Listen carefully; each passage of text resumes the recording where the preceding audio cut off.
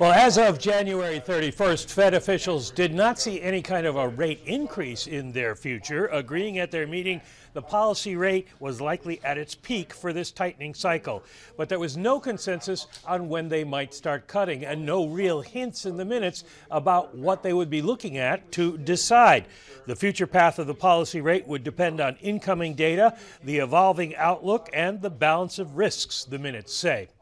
Cutting too soon was seen as a bigger risk than waiting too long, according to the minutes. Quote, most participants noted the risks of moving too quickly to ease the stance of policy and emphasized the importance of carefully assessing incoming data in judging whether inflation's moving down sustainably to 2%.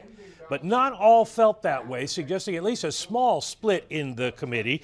A couple of participants pointed to downside risks to the economy associated with maintaining an overly restrictive stance for too long.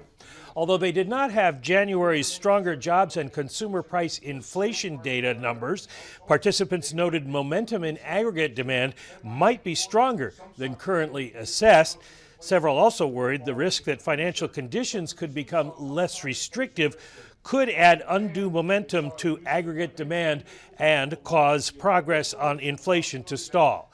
Geopolitical considerations got a small nod, as did slower growth in some foreign economies. And then finally, on the balance sheet, members agreed it was important to continue balance sheet reduction at its current pace, feeling so far it had proceeded smoothly.